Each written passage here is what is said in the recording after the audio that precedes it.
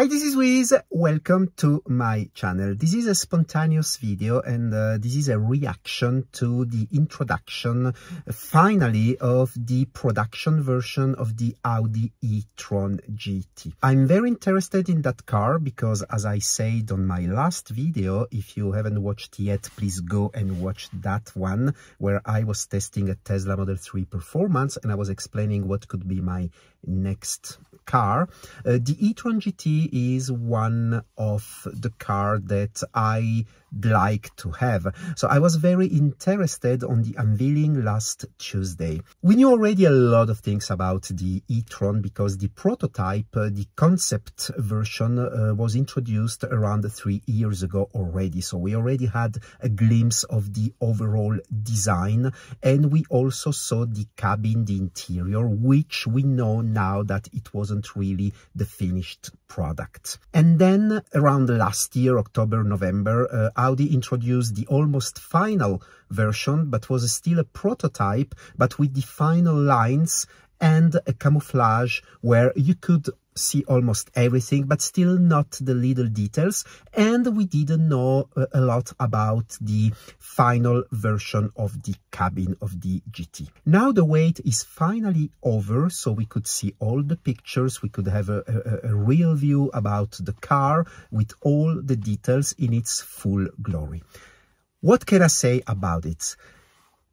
I'll start first with the exterior. I love the lines of the Audi e-tron GT. In my opinion, is one of the best cars around. I'm not talking only about Audi, but the shape, in my opinion, it's even better than the Porsche Taycan. As you may know, they share the same platform, the new electric platform. I'm gonna say that the e-tron is the first Audi completely developed out of a new electric platform that has been developed together with Porsche. Porsche used it for the Taycan and Audi used it for the e-tron GT.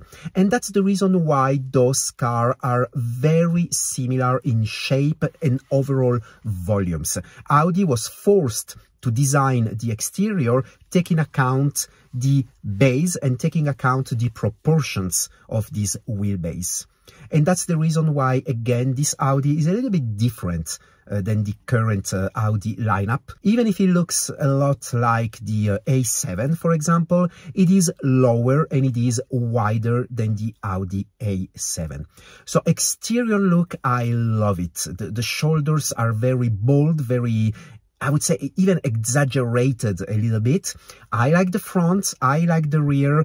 I really like everything about this car. It has such a presence. Now, let's talk about the interior. Let's talk about the cabin. If you are following me, especially on Instagram, if you are not doing it, please do that. Go and follow me on Instagram, Wiz1972, because that is the place where I am the most active, posting every day stories, pictures. If you've been following me, you know that I have mixed feelings about the interior. At first, I was really disappointed. Why? I own a Tesla, a Model S 100D. I like Tesla. I like technology. I'm a geek person. I like screens. I like to be connected. And in my opinion, Tesla is still the best things when we talk about user interface. I enjoyed a lot to be able to use the screen on my car like I'm using the screen of my smartphone or the screen of my iPad at home. So I was really happy about being able to configure everything, and it was so easy to use, so understandable. Looking at the new dashboard of the Audi e-tron GT, it is beautiful, don't get me wrong. It smells top class quality, it's very well done, but I don't see any changes. I don't see any evolution. If I compare the dashboard of the Audi e-tron GT with the one of the Audi A8 that was introduced, I think, 3 years ago, it is almost the same thing. We even lost one screen. So, and this is also something's a little bit mixed feeling, because me personally, I like screens. And I am a person that goes form over function. I know that it's more intuitive to use a button, to use a knob. When you are driving, maybe it's easier to go and find the button with your hand instead of touching a screen and see where the menu is. It can be even dangerous. I know that, and I agree, totally agree with that. But reading at the comments of all the Audi die-hard fans, they're all happy about the fact that that screen disappeared and the buttons are back. I'm not. Even if I had some issues with that screen on my Audi e-tron S that I'm sitting in at the moment, I did have some issues, like some shortcuts that were not functioning. On the upper screen, I have CarPlay not always working. It freezed already. I had to restart a couple of times, but still, in this particular case, for me, is form over function. So I don't get why that third screen, where you can interfere with the AC, with the shortcuts, it becomes a keyboard or a touchpad when you have to enter destination or find a track on the music interface, for example. That screen has disappeared on the e-tron GT, and it has been replaced with conventional buttons. But most of all, if we take a look at the little touchpad where you can select the volume up, down, and go next track, previous track, that one comes straight from the Audi A3. And we are talking about a car with the entry price here in Switzerland, 110K. And then we find a little piece of plastic coming directly from the Audi A3. I don't agree with that. Audi pitched this e-tron GT like the beginning of a new era. And I do agree with that. So it's the first 100% electrical car coming from Audi. But then why you go so classic with the interior? Again, talking about some people that we follow each other on Instagram, they say that Audi needs to please the current customers, the customers that are driving internal combustion engine cars need to feel at home if they want to buy an e-tron GT. And I kind of agree with that. But again, if you want to innovate, if you are selling this car like the beginning of a new era, then be bold and do the same thing on the interior. I remember I've criticized BMW when they introduced their new i4. I don't even remember the name, or even Mercedes-Benz with that new screen, all-around screen. But now I have to admit that they have the merit to be bold and to try something different. Whether you like it or not, people talks about those brands now because they have disrupted their habits, and they're gonna force their customers to embrace the new technology, to embrace the new era. Audi isn't doing that.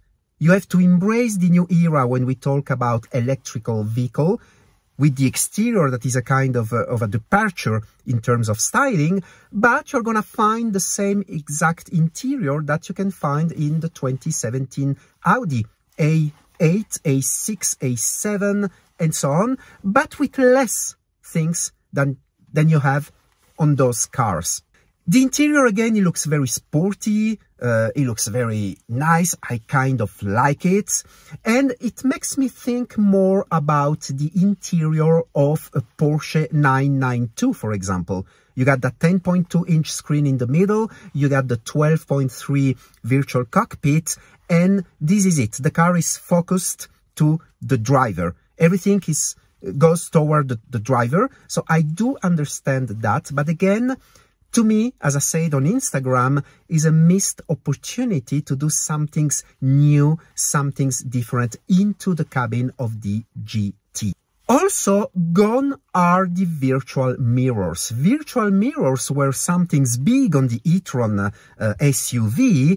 I got them, and actually I'm gonna make a specific video about the virtual mirrors, because in that regard, I do understand why Audi is not proposing them anymore. You don't see them on the e-tron GT, they don't talk about it. You don't see them on the Q4 e-tron that is coming in a few months, because that technology isn't ready yet. And also, to be completely honest, it doesn't bring anything new. I like technology when technology brings something new, something different, a new user experience. When we talk about the virtual mirrors, instead of a mirror, you get a screen that is not well positioned, and you get those cameras that are weirdly positioned, and there are some flaws, there are some issues that, again, I'm gonna talk specifically in one of my next videos. So gone are the virtual mirrors. You can't find them even as an option on the e-tron GT. So now the question, will I get one? Am I interested in getting one? I will start to answer the second question. Of course, I am interested to get an e-tron GT. Of course, yes. Now, will I get one? That's not sure. Price is a little bit more than what I was expecting. I've been told last month that the entry price for the base model of the GT would have been 104K, which was only 2K more expensive than this e-tron S Sportback I'm sitting in. Now that we know the final price, the e-tron GT entry level is a little bit more expensive. We are talking about 110K, which is 8K more than my e-tron S Sportback. So it becomes a little bit difficult for me. And also considering that I got a very good lease rate in the e-tron S, I got 0.9, which is really, really low. And what they are advertising right now for the GT is 1.9. So all in all, me getting an e-tron GT is gonna be more expensive than the e-tron S. So I really don't know. When the configurator will go online, of course, I'll start playing hours with options and start to build the good configuration, and then I will be able to know if I can afford to have that car or not. So for the time being, I cannot say that I'm gonna have that car, obviously. And also, as I said on my last video, I'm interested in Tesla, the new Model S or the Model 3 Performance. So let's see what the future brings. Thanks for watching this reaction video. I'm interested to know, what do you think about the new e-tron GT and RS e-tron GT? Please go on the comments, and also consider subscribing to my channel if you want to know more about my car tribulations. Thanks for watching this video. I'll see you on the next one. Bye bye.